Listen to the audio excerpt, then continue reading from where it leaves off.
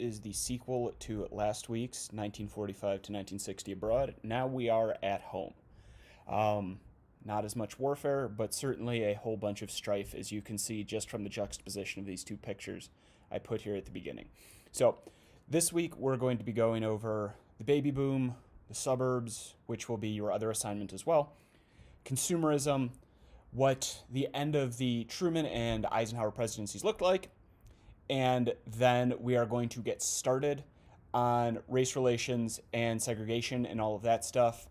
We'll start it this week. It'll be your big project next week, and we will kind of wrap it up, quote unquote, next week. So this is sort of a passing the torch between the 1930s and the 1960s here. So away we go. We've talked about the baby boom before. We talked about it a little bit when we did Social Security in the 1930s under Roosevelt, and we talked about how the baby boom is going to abet Social Security for a long, long time. Unfortunately, I don't have a whiteboard here with me, but hopefully you remember what I drew in class. The baby boom is going to result in 50 million plus babies being born in the half decade following the end of World War II. So roughly 1945 to 1950 is going to be that first big push. But as you can see on the chart I have here at the bottom of the screen, the baby boom is really going to go up until the early 1960s. So it's roughly contiguous with the timeline that we're dealing with here. So if you imagine everything that we talk about in this chapter, it all is going to be taking place during the baby boom. The baby boom is going to have a lot of kind of knock-on effects of a bunch of other things as we go forward. So just keep that in your mind as we go. The baby boom is seen as indicative of kind of two things. One, there is a faith in the economy. Birth rates, as you can see here, were very, very, very low in the last years of the 1930s up into World War II. During World War II, that makes sense. A lot of husbands are away at war. But during the late 1930s, there is not that faith in the economy that says, hey, it's financially viable for us to plan to have a kid. Whereas after the war, it's very financially doable to have a kid, or in the case of the baby boom, multiple kids. The size of families is going to grow in the baby boom rather largely. But once the war is over, the faith that America is going to keep getting better and that the economy is going to boom again is really going to spike. And as we can see here, by 1947, it gets really big. It stays low for the beginning of the Korean War, which we talked about last week. And then once Eisenhower's elected, it's going to skyrocket because we won't be in a direct war with anybody. The Cold War is still going on, and we'll talk about that later in this chapter. But there is not a shooting war going on. Women are going to leave the workforce, as we talked about a little bit last time and the time before, and take on the role of homemaker in the 1950s. That's sort of your Betty Crocker archetype of, you know, doing all sorts of chores all day long, raising a gaggle of kids and having a steak ready when her husband comes home from work at 5:30 along with a drink. By the time we get to the 1960s, a third of those women who were homemakers will be working, which absolutely makes sense, because as we think about this, if you're having a kid in this area here, that kid is going to be in school by the time they're over here, and you need additional income. So that is going to be one of the things that is going to drive women to leave the house and take on a job for themselves, is providing money for those larger families that are coming out as a result of the baby boom. This is the first knock-on effect we talk about. This is going to spur the economy forward. The more kids you have, you need more homes, you need more space for people. So no longer is that, 1.5 bedroom apartment in the city going to do it for you anymore. You need to go get a house. You need to buy baby supplies. You need to buy toys for those kids. You need to buy clothes for all of those kids as they get older. This in turn spurs the economy, creates more jobs, and by doing that, more people have money to have a family. It's a self-perpetuating cycle here. The economy is going to boom after the war. By the time we get into the Eisenhower presidency and the Korean War has ended, it's going to grow 37% in the 1950s, which is absolutely bonkers. I will show you a graph for that in 1 second. Like I said, having children is more financially viable, and this population explosion is what is going to fund Social Security for years to come, helped along by Dwight Eisenhower, which we'll talk about in a little bit. So this is just to illustrate how the economy is going to grow over the next years, as people get into it, as families grow.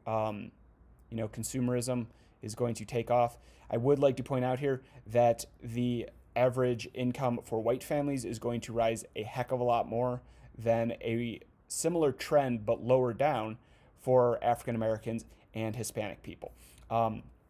That is going to be sort of clear as to why that is in a little bit, but I did want to show you that white families are going to benefit from the economics of the baby boom and everything else in the 1950s way more than minorities will. So we said that living in those cities where people had long lived isn't really doable for big families anymore. So what middle-class American families are going to do is they're going to depart what are starting to be referred to as blighted inner cities, which is, hey, these buildings are old, they're sort of falling apart, they haven't been repaired very well. This neighborhood's going downhill, all that sort of stuff.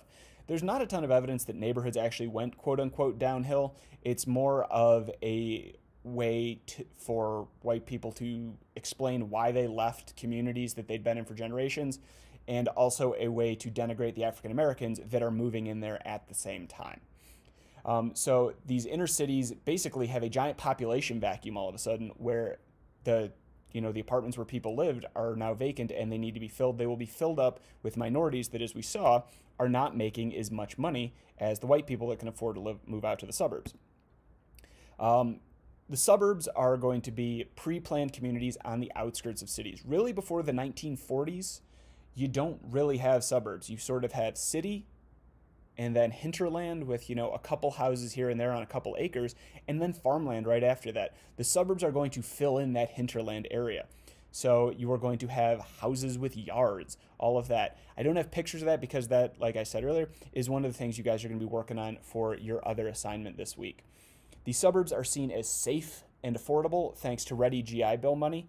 And also, that money allows people to buy cars. So now, the breadwinner for the family, the husband, is able to afford a car, live in the suburbs, and commute into the city to their office to work throughout the day, and then bring back money. The first big example of this is Levittown, New York.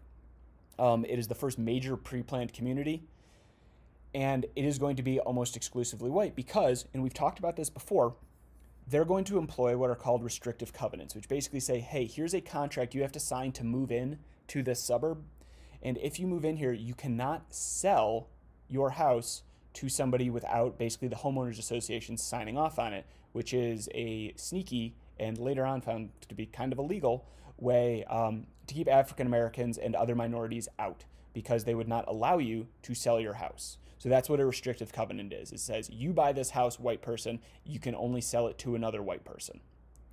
And much of America is going to follow the people of Levittown out to the suburbs and also employ those restrictive covenants all around the country.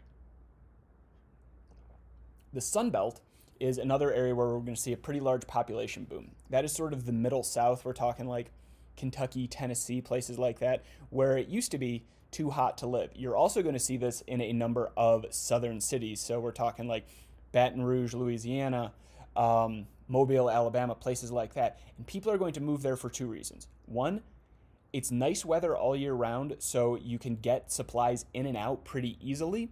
So you can get people to work in factories longer. Most major military manufacturers are going to move to the south. And also, air conditioning, for real.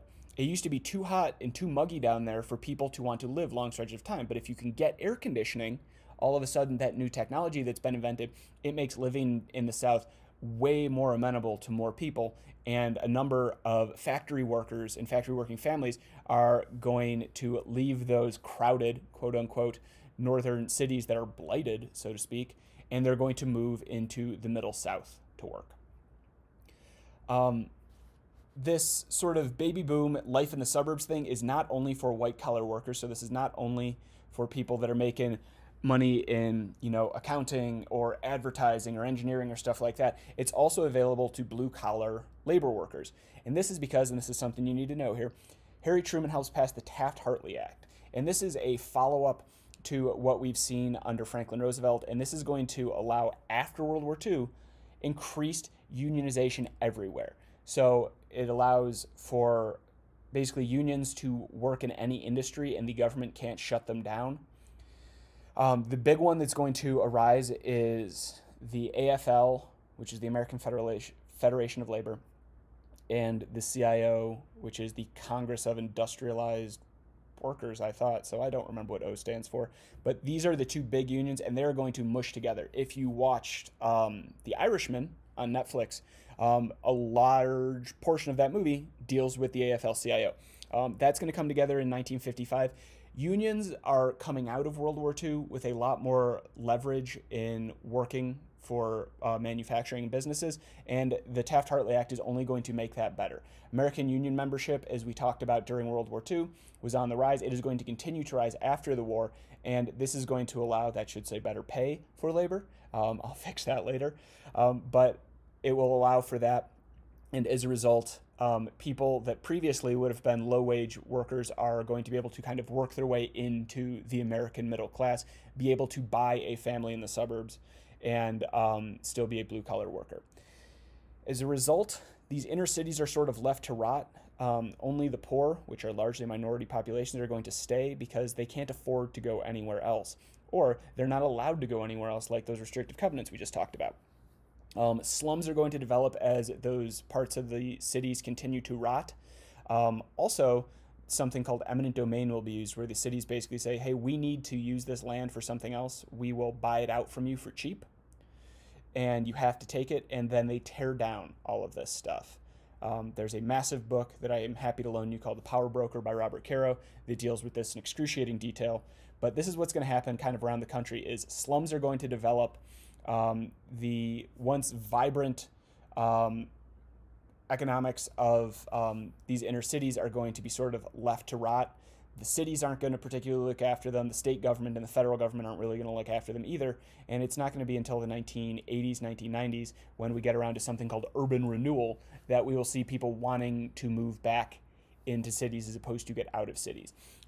Those vacancies left by the white families that are leaving are going to be filled largely by African Americans and Hispanics. The African Americans are going to come from the South in what is the last wave of the Great Migration. We've talked about this really since the 19-teens, 1920s, but African Americans are leaving the South. They don't want to be sharecroppers anymore. There are opportunities, albeit not great ones for them, in the North. So cities like Chicago, Detroit, New York, and then out west, like Los Angeles, are going to see a large influx of African Americans as they depart the rural South for greener, slightly less racist pastures. Okay, so we are going to keep rolling here into consumerism. That is a lot to look at. I don't know of a better way to explain consumerism than that's a lot to look at. That image right there is consumerism in a nutshell. When you consume, you buy. You have money to spend, and you're going to go buy stuff. You're going to get yourself a boat or a pool or a riding lawnmower, golf clubs. You're going to go buy Wheaties. You're going to go fishing. You're going to buy a Coleman thing. You're going to buy a Schwinn bike. You're going to have what is apparently a Royal Chef grill. All this stuff has brands on it. That's what consumerism is. As Americans make more money, they are going to spend that money more and more. So the U.S. economy post-World War II is going to shift away from manufacturing for war. They're still going to keep doing that.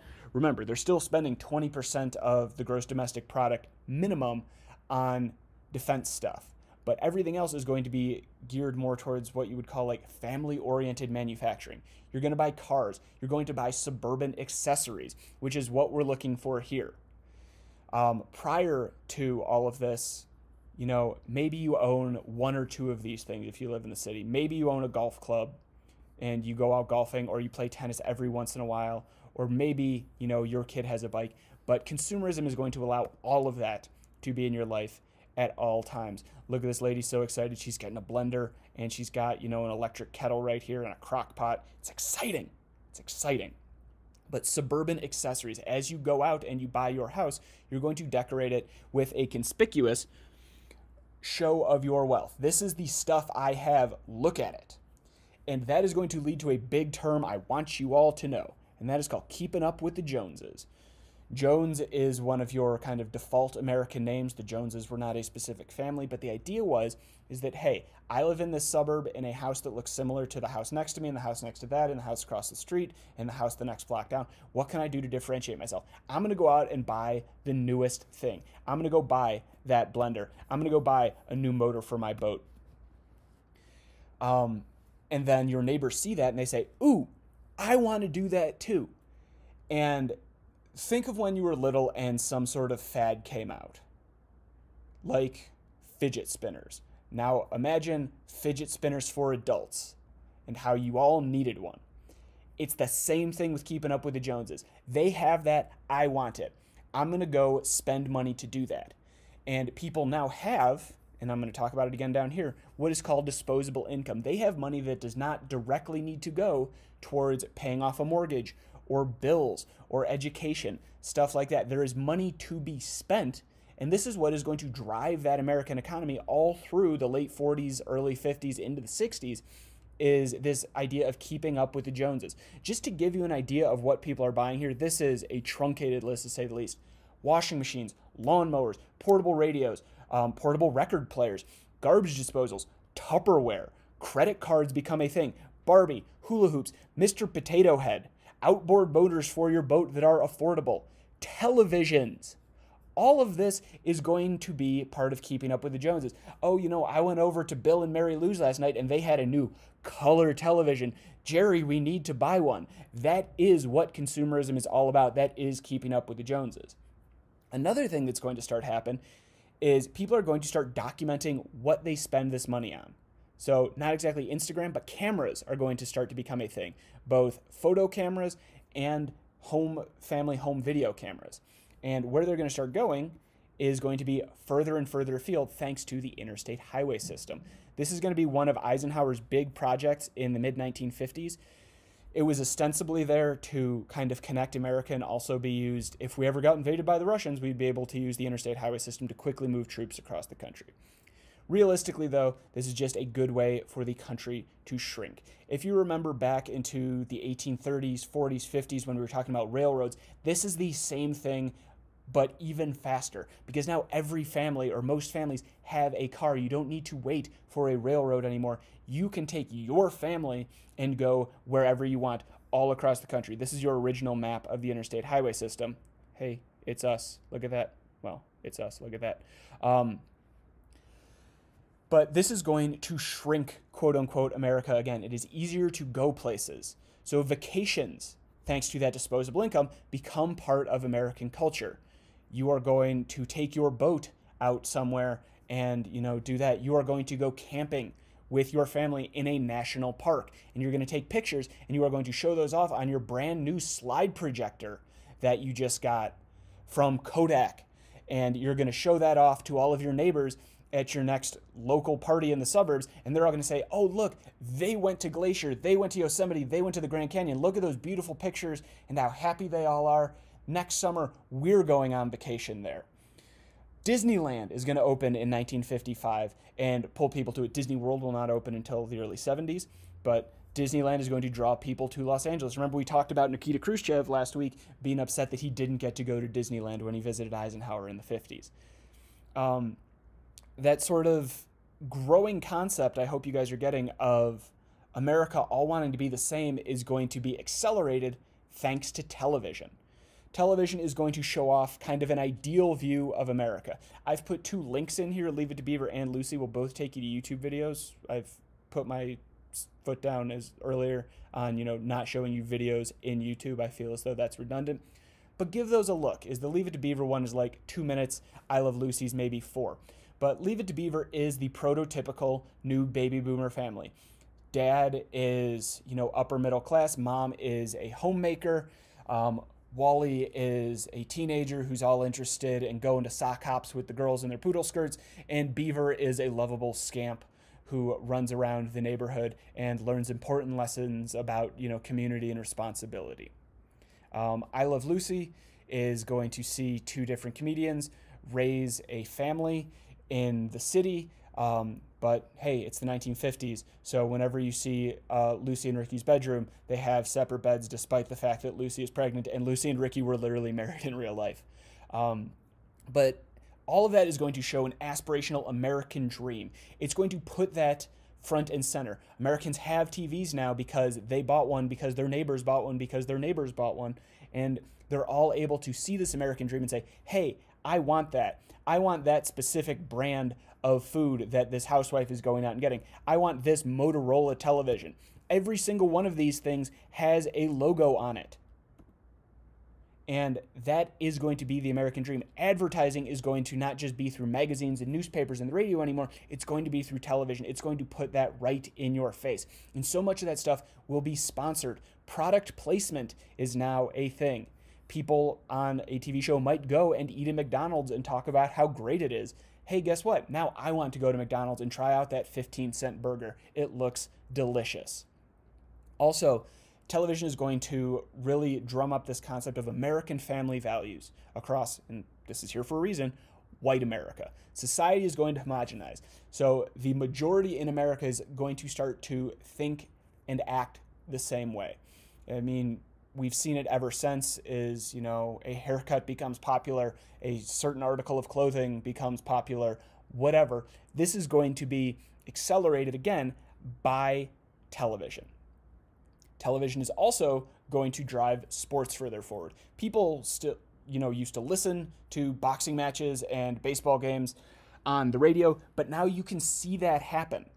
And they can go to those games now thanks to disposable income. So it's not just the people in the cities anymore. Is, hey, I can take the day off of work and drive to the game with my kids and go watch it. At the same time, sports are going to start desegregating. Jackie Robinson, right here, stealing home plate, goes to play for the Brooklyn Dodgers in 1947. 3 months later, in the other league, so in the American League, Larry Doby is going to join the Cleveland Indians and start to desegregate baseball.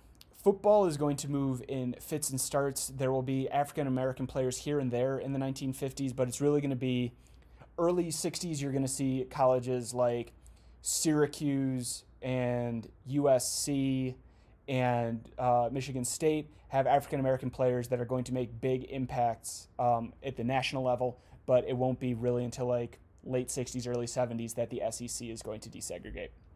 All of this, again, thanks to this concept right here of disposable income. You can go buy name brand stuff, and then you can show it off and keep up with the Joneses.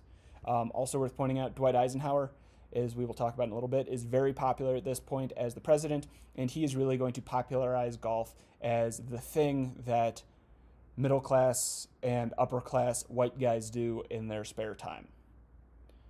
So that is a lot to take in, but also pretty relatable.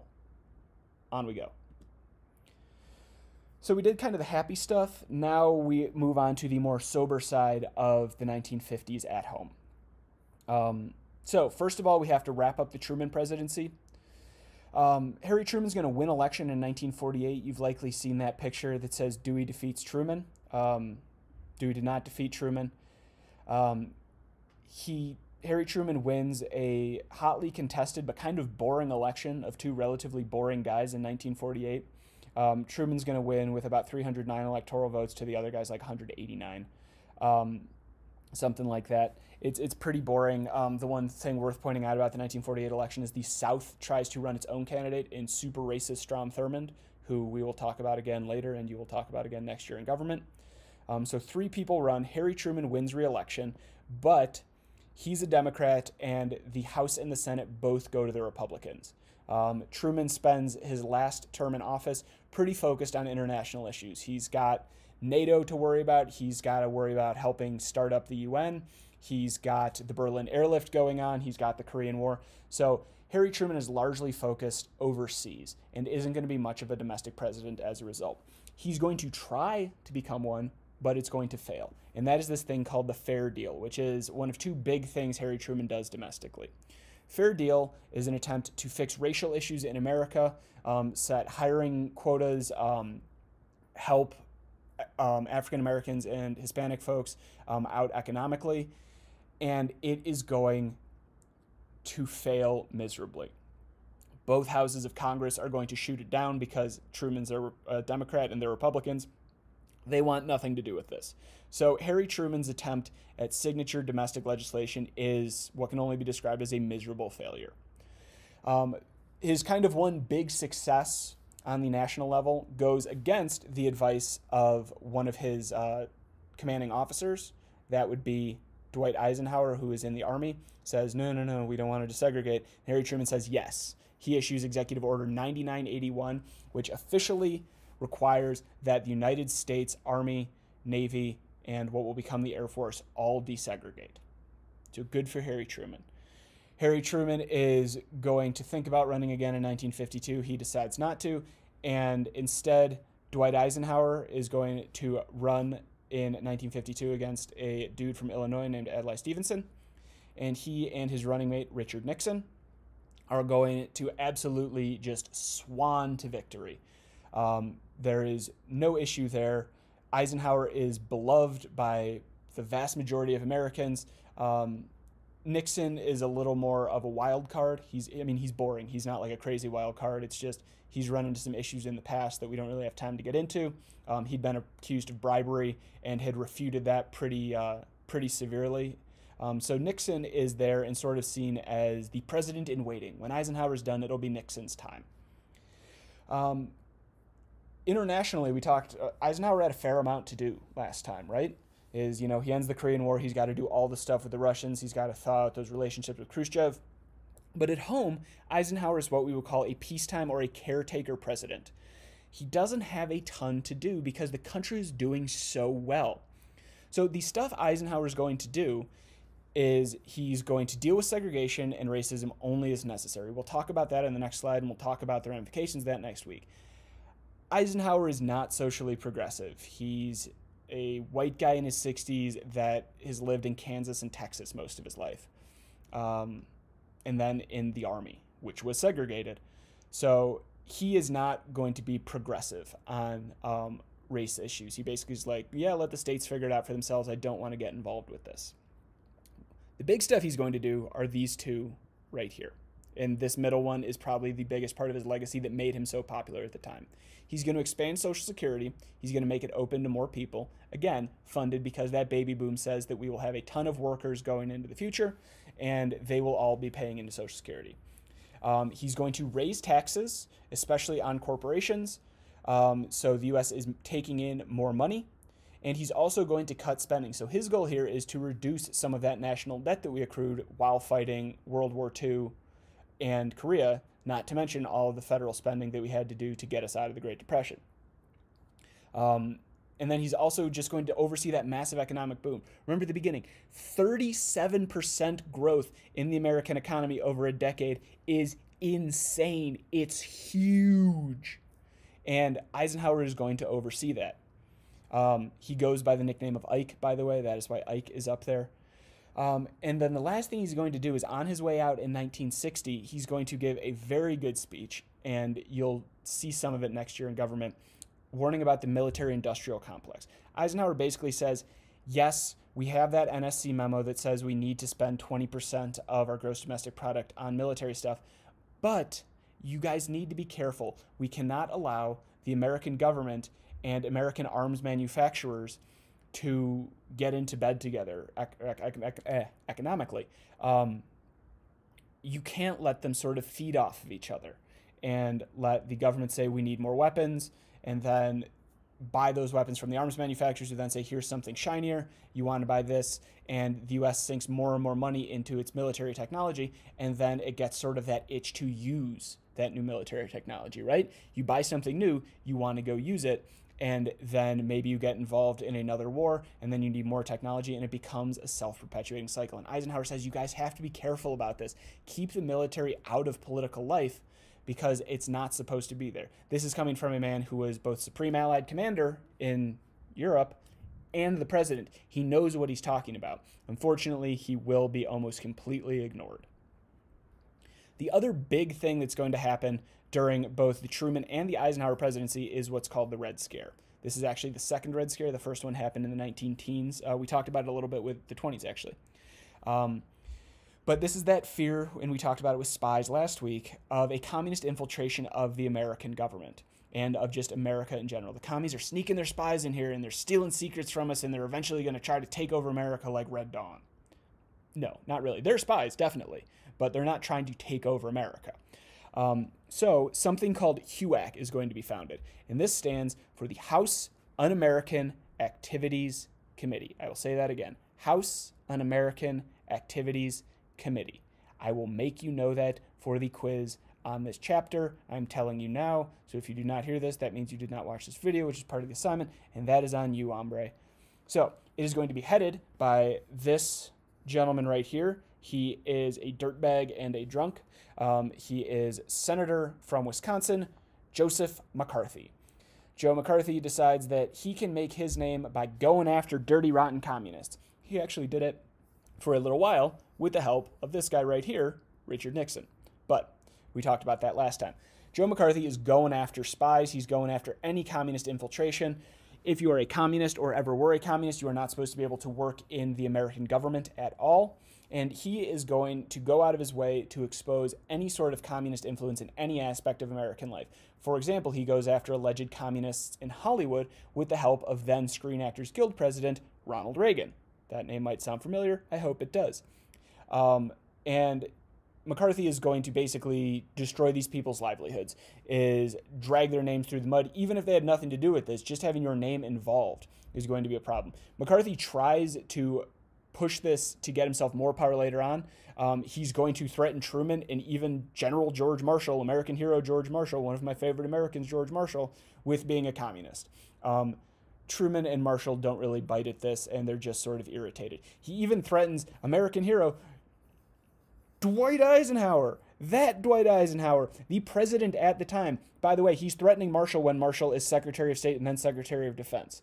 And America's like, maybe you're going a little far here. And Eisenhower again is like, hey, you need to back off. Eventually, what's going to happen here is U.S. Army lawyer Joseph Welch, this guy right here, is going to be going up against the HUAC, the House Un-American Activities Committee, on television, because television's there now, and McCarthy's going after a Army doctor? But an Army officer who had, like, in his teens once, or in his 20s once, been to a communist meeting, and he's bullying him, and that is sort of what McCarthy is famous for, is just going after these people, just like a pit bull, is just going after them and going after them. And Welch basically says, sir, have you no sense of decency here? And it sort of stops McCarthy in his tracks, and Welch very calmly just kind of destroys Joe McCarthy right there on national television, saying, like, don't you have something better to do? Like, what service are you providing to the American people by doing this? You're not being particularly effective at it, and you just seem like a bully and a jerk going after anybody that's less powerful than you. And Joe McCarthy is going to lose his credibility, and by, I want to say, like 1955, he's going to die of like some liver disease, I want to say, and just sort of fade away into nothingness in the Senate before he dies. But yay for Joe Welch, unheralded American hero. Lastly, we talked about nuclear war and the arms race last time. What does that look like at home? And at home, after America realizes that the Russians are capable of making nuclear weapons, of making hydrogen bombs just like we are, there becomes a fear that we could be destroyed by the Russians or they could destroy us.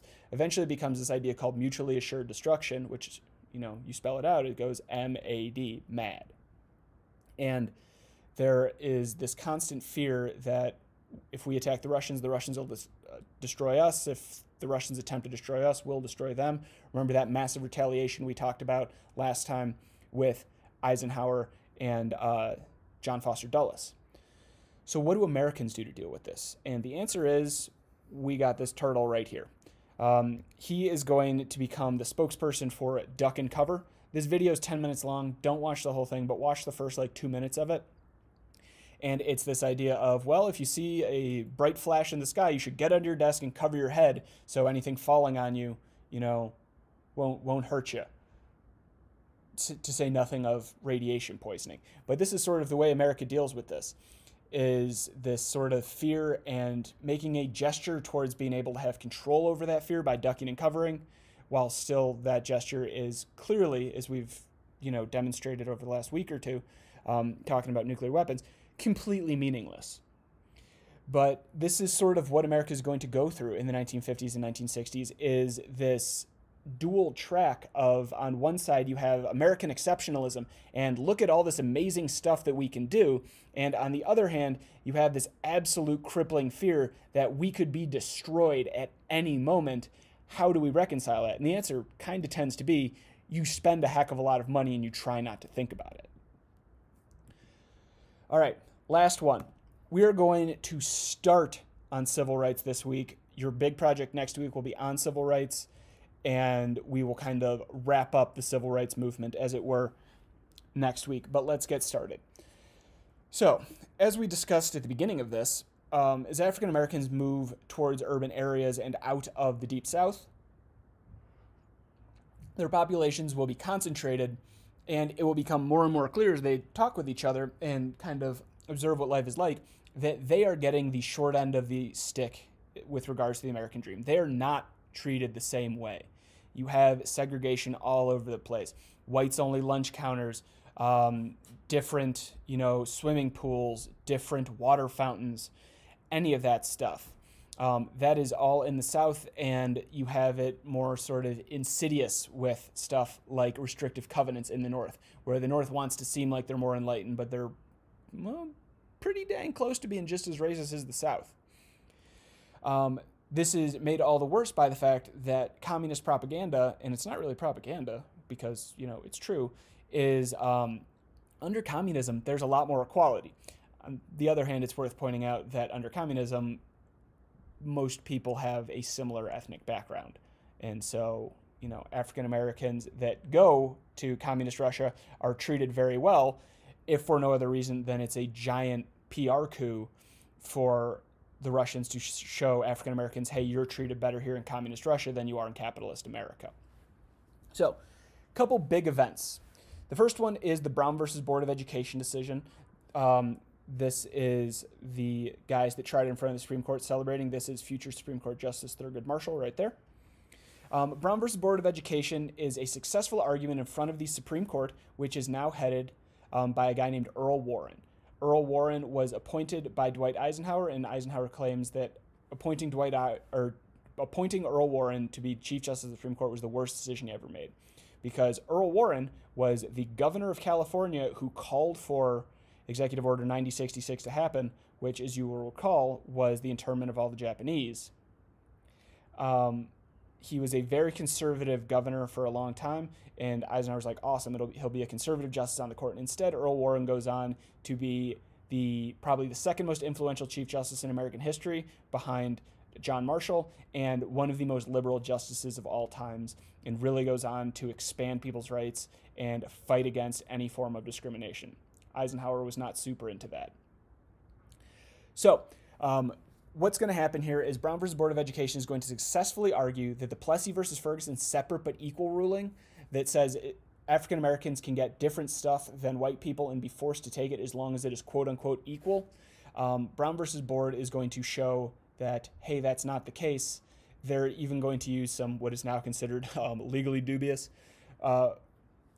statistics that basically show that children that go to segregated schools, African American children, have a lower sense of self-worth than white kids that go to schools in similar areas. So even though they're separate, they're inherently unequal. Therefore, it's a violation of the 14th Amendment, and therefore it is unconstitutional. So the Warren Court is going to rule unanimously, so this is a 9-0 ruling, that school segregation needs to be ended with, quote, all deliberate speed. This is going to cause problem in the future because southern states are going to drag their heels and claim that they're acting with all deliberate speed when they are clearly not. So segregation is inherently unequal. At the same time, you are going to see a massive rise in the KKK in the South and in Indiana. And 101 members of Congress are going to condemn the ruling of Brown versus Board of Education.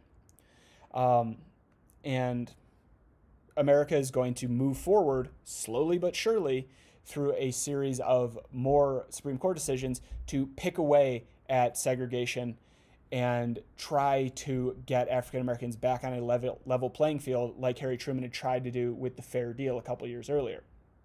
So, next thing that's going to happen the next year is the Montgomery bus boycott. Rosa Parks is arrested. She knows she will be arrested for doing this. She makes the conscious decision to do that.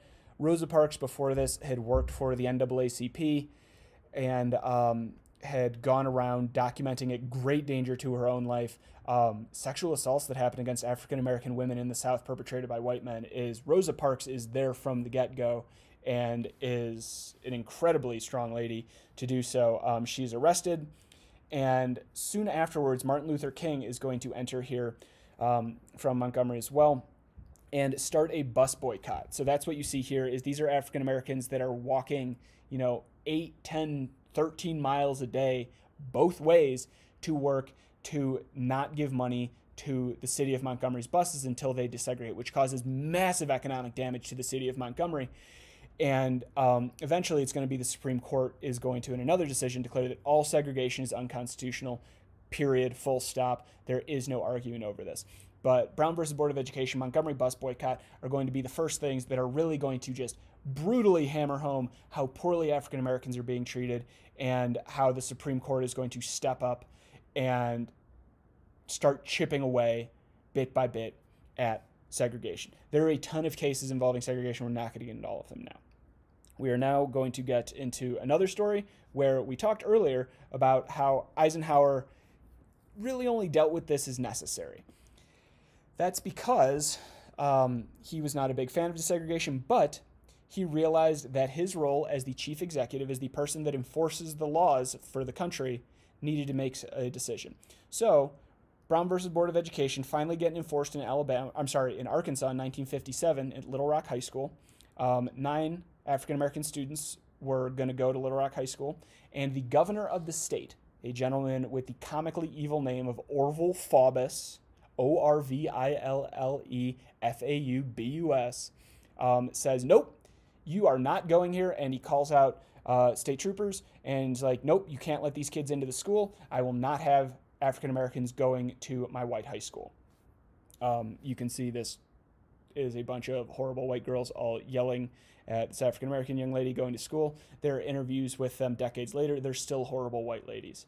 Very bless your heart Southern white ladies, but still just gigantic racists. But if we look closer in this, you will see a helmeted individual wearing a military uniform. That is because Dwight Eisenhower does not want to deal with Orville Faubus. Dwight is on vacation at Camp David, which is the presidential retreat in, I believe it is Maryland. It is named after his son, actually, David Eisenhower, who will go on to marry one of Richard Nixon's daughters later on. Fun fact. Anyway, Eisenhower is going to get a heads up from his attorney general that says, hey, they're not desegregating Little Rock High School. And we might look at this later on in the year, actually. There are a series of telegrams that go back and forth between Eisenhower and Faubus where Eisenhower says, hey, Supreme Court says you have to do this. Stop messing around and do it. And Faubus keeps sending back these very kind of whiny, I would describe them as pissy letters back to President Eisenhower saying, yeah, I don't have to do this, I don't want to. And Eisenhower gets fed up with it and says, look, I don't think you get what I'm saying here. You are being ordered by the President of the United States enforcing a Supreme Court ruling that you have to desegregate these schools. And Faubus says no. And Eisenhower says, you know what? Fine. I'm done dealing with this. I'm going to send in my airborne veterans from World War II with 50 caliber machine guns on the back of Jeeps to escort these 9 young people to go to high school. And so at gunpoint, Little Rock High School is integrated. About a month later, Faubus is going to shut down the school altogether to do this, and it will remain closed for a while. But Dwight Eisenhower basically steps up and says, look, personal beliefs don't matter when you're the president. You are there to enforce the will of the American people, be that through enforcing roles in Congress or by enforcing the decisions of the Supreme Court as to constitutionality. So Eisenhower says, I might not love this, but what I like doesn't matter. The Constitution says this is my job, and I will do it. This, I think, is the seminal moment of the Eisenhower presidency and shows why he is still regarded as such a great president, is he takes personal feelings out of it and does what is right for the country. Integration is going to remain a major issue for well over a decade, and that's why I said we're going to deal with it more next week. So next week will be another Homefront lecture. Eisenhower is going to pass two laws, one in 1957 and one in 1960. He's going to do these because the Senate Majority Leader, a gentleman by the name of Lyndon Johnson, who we will talk about later, has pushed these pieces of legislation through Congress. And they're going to set up a permanent Civil Rights Commission and make sure that the Justice Department has expanded civil rights investigation and protection powers. So what this means is now the federal government says, hey, states, if you don't enforce civil rights laws or ensure that everybody is being treated equally under the Constitution, now the federal government can come in and try people for crimes that you decided to skip over. There's some very violent crimes that happened in the 1950s that I'm holding on to for what you guys are going to work on next week. But suffice it to say, there are some despicable hate crimes that happened in the 1950s that Johnson and Eisenhower are both looking at and saying, well, we can't allow this to stand. This hurts America's credibility, and also it's inhuman. Two groups are going to pop up in this time that are not run by the government, that are going to do a lot to push for the tearing down of racial walls in the South. The first one is the SCLC. This is the Southern Christian Leadership Conference. It's going to be led by Martin Luther King, who we were introduced to up here, and hopefully you know already. But their job is, this is going to be a bunch of church leaders, African-American church leaders largely. There will be white church leaders. There will be rabbis involved with this as well. But throughout the South, and what they do is they organize protests and they set up policy. So when a protest is going to happen, we're all going to protest the same way.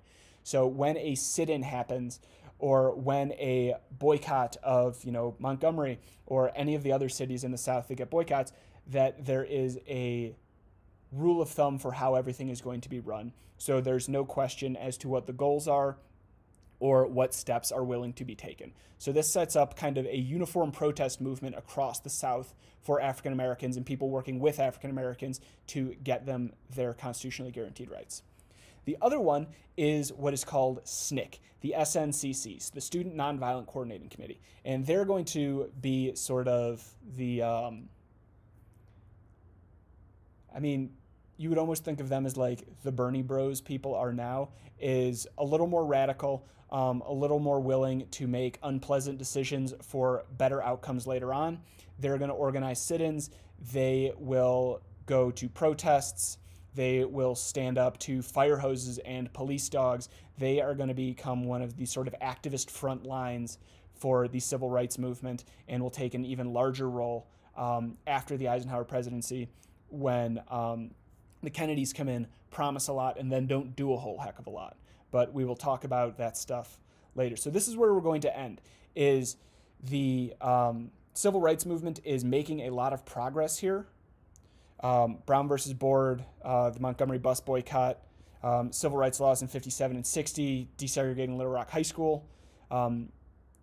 African Americans and the federal government are starting to realize that they can work together to get something accomplished here, and we're going to see that culminate in the Johnson presidency next week when Lyndon Johnson is able to, there's no nice way to put this, exploit the death of John F. Kennedy to get a whole bunch of civil rights legislation passed, and then he's going to keep building on that.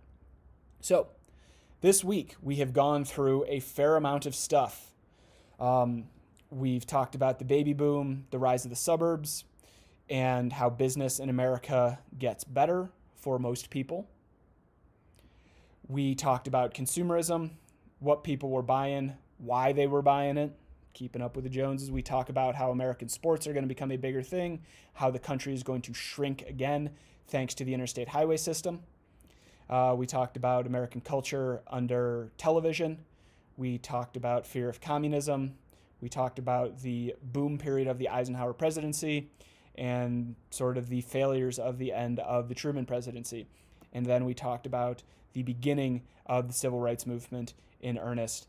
And next week, we will get into what happens next. What does American culture and domestic government look like in the 1960s. So have fun. Good luck with your quiz, and I'll talk with you later. Bye.